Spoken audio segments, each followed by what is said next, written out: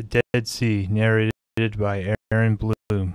Just 25 kilometers east of the holy city of Jerusalem, Israel, across a mountainous range and steep canyons lies a magnificent lake unlike any other body of water on earth.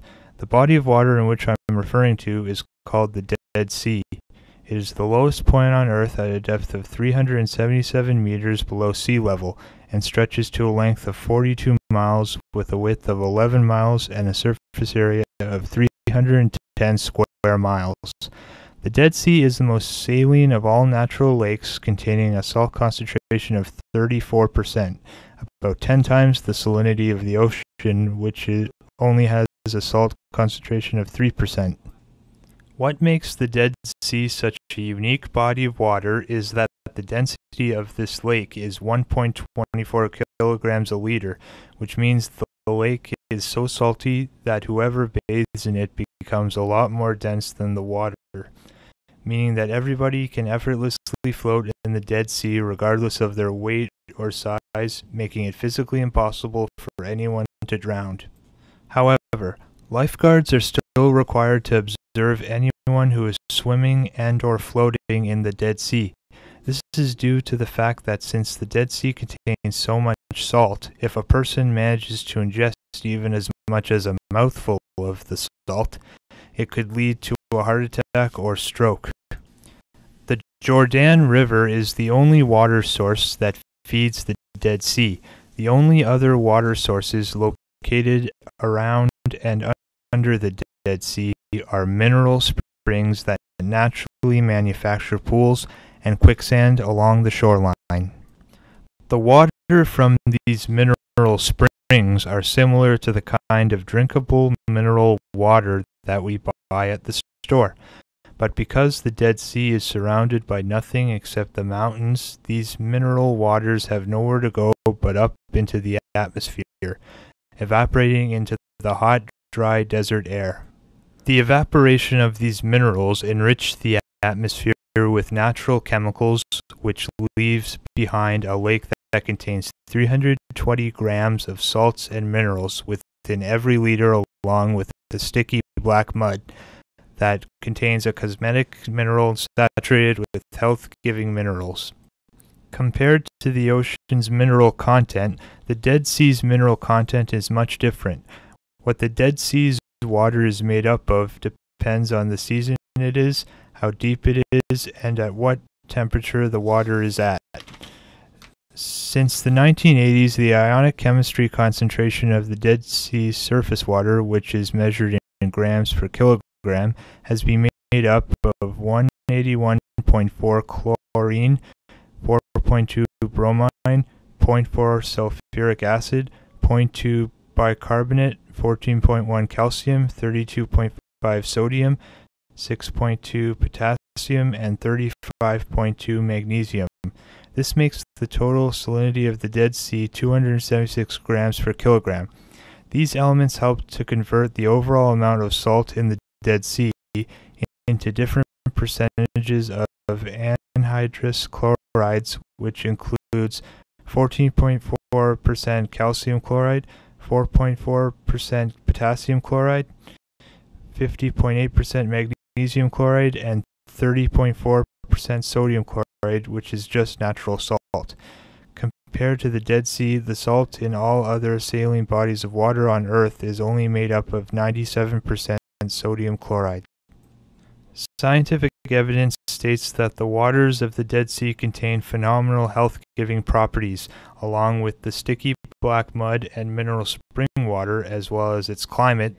The sunlight that is filtered and its enriched atmosphere. The Dead Sea is also a natural health spa. The Dead Sea can also be used as a type of therapy that involves placing the person in a suitable climate to treat the disease that they're suffering from. This type of therapy is known as climatotherapy. A large number of patients who seek treatment from the Dead Sea's natural health spa and are successful include patients who suffer from psoriasis, which is a skin disease that covers the person with unsightly and uncomfortable red scaly patches. Dead Sea psoriasis treatment has a success rate of between 75 to 90%. After witnessing the high success rate that the Dead Sea had on psoriasis patients, doctors decided to apply this kind of Dead Sea climatotherapy to patients who suffer from other kinds of skin diseases that were too difficult to treat. Skin diseases such as atopic dermatitis and eczema. It turns out that 97% of dermatitis patients are successfully treated from the Dead Sea treatment, as well as the treatment of eczema's itchy red lumps. It doesn't take a rocket scientist to figure out why this body of water is called the Dead Sea. Obviously, because the high amount of salt makes it impossible for any marine life, such as fish and aquatic plants, to survive. However, there are many different species of microorganisms whose habitat is located on the floor of the Dead Sea. They are exceptional microorganisms that have been able to adapt to the harsh salinity of the Dead Sea. These microorganism species consist mainly of bacteria and algae. How these amoebas have been able to adapt and survive within the waters of the Dead Sea has remained a mystery for years. However, scientists in both Israel and the United States have discovered that one of these bacteria species, called Haloarcula maris morte, has been able to survive because it contains unique proteins that help protect it from the harmful effects that salt normally has on single cellular organisms. In order for a protein to function properly, it must remain in a special solution that is bonded to the water molecules. When the water is taken away by the salt molecules, the proteins precipitate and bonds with one another, transforming into a type of white sludge that is completely non-functional, causing the cell to die. However, when it comes to the proteins found in the Haloarcula maris morte, they are shaped much differently than the way normal cell proteins are shaped. They are actually shaped in the form of handle-shaped spikes sticking out all around the outside of the cell.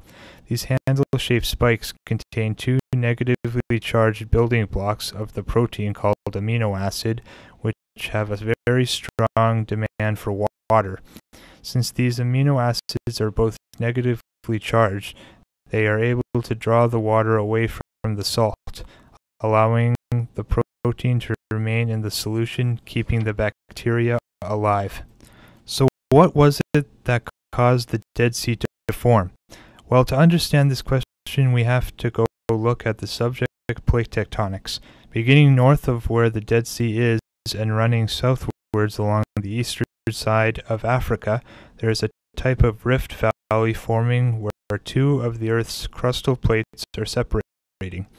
This rift valley runs right along where the Dead Sea is located.